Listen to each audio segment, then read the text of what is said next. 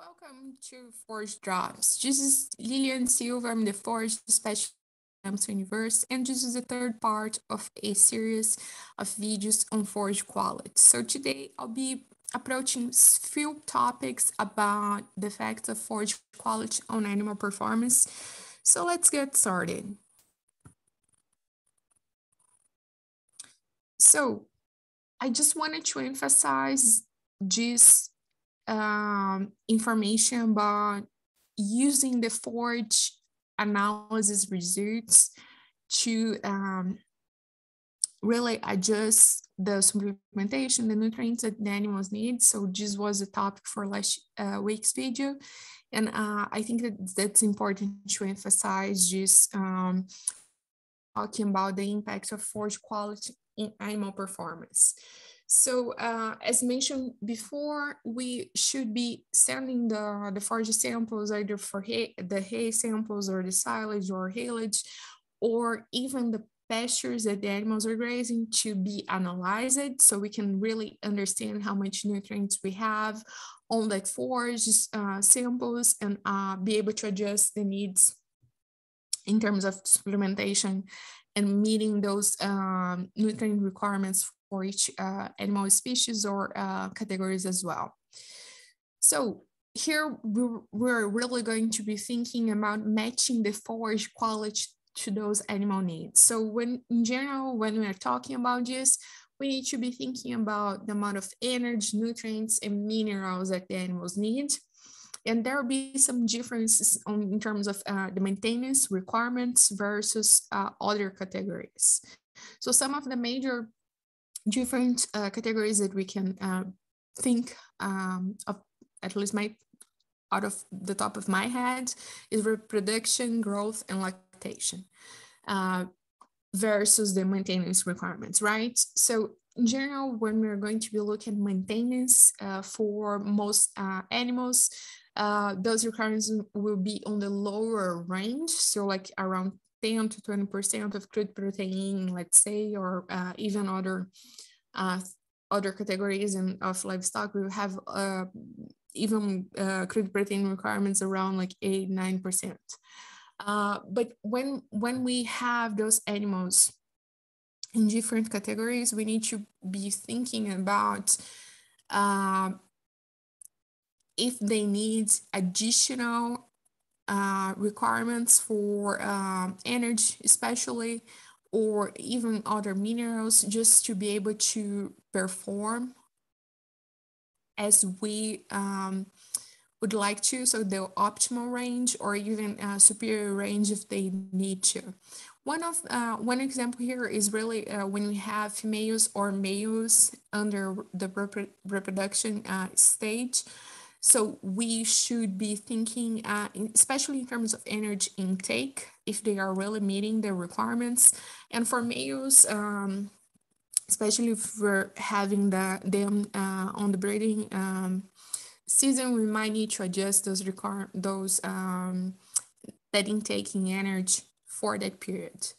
Then when we have animals that are growing and we are really trying to meet a goal for average daily gain or some sort of measurement there for their growth, we will most likely have to adjust gradually that need for nutrients and throughout the periods that we expect to have those animals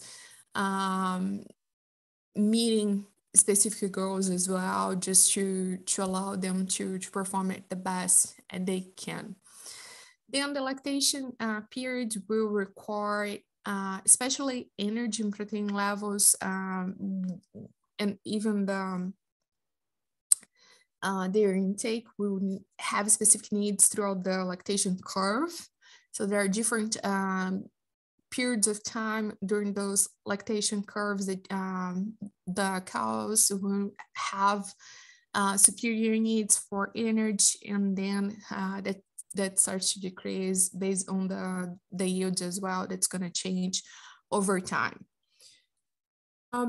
Something that's really important to emphasize is really how we're going to be storing if you're using hay, especially because right now many folks are going to be looking at feeding hay through fall and winter months. So I just wanted to emphasize in parts of the post-harvest management of the hay material. So when you're starting hay, you do need to be thinking about the best practice to ensure that you're going to really maintain that forage quality that you harvested.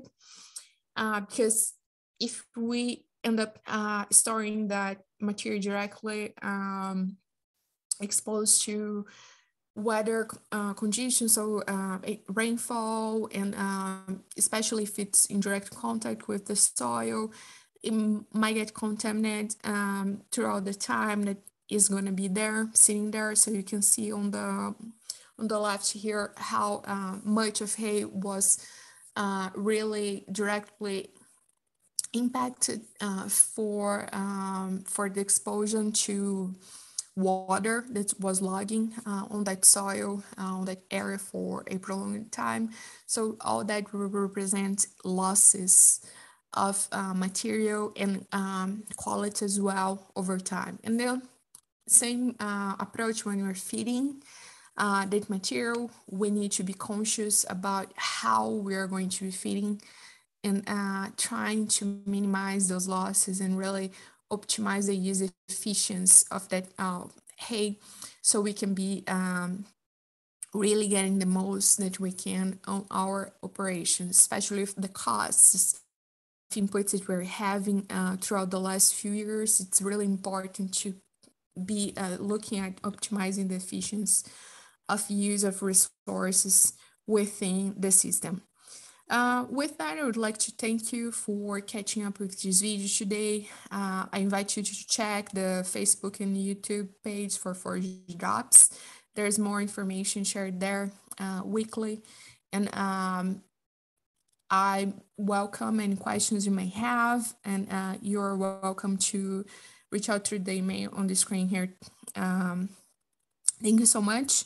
I hope you have enjoyed the Forage Quality series, and until the next video.